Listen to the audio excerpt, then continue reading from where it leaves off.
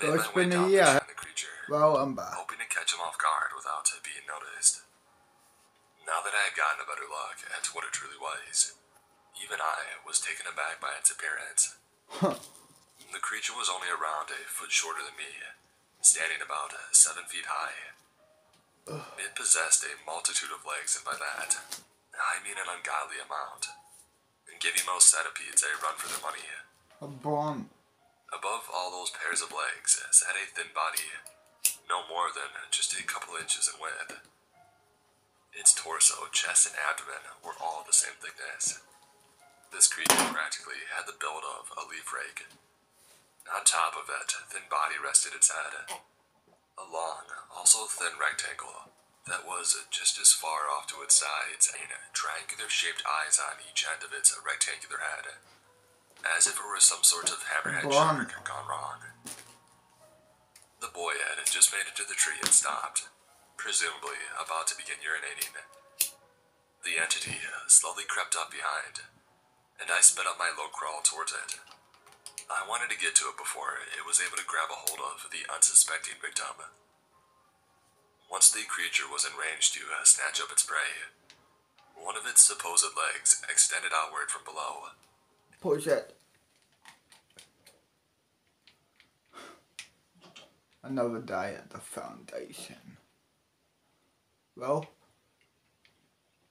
whatever. See you in the morning.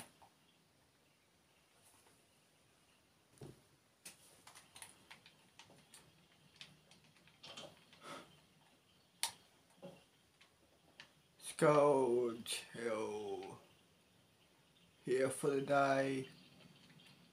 Push play.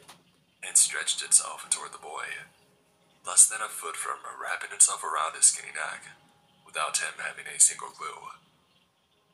I quickly got on my hind legs and lunged between them, reaching out with one of my arms and slashing the limb right off, causing the cryptid to wail and stumble backwards in surprise as he cried out in pain.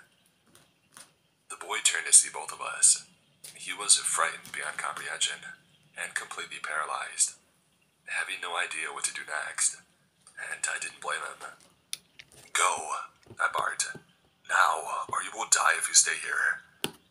Him hearing me speak, it snapped him out of his trance.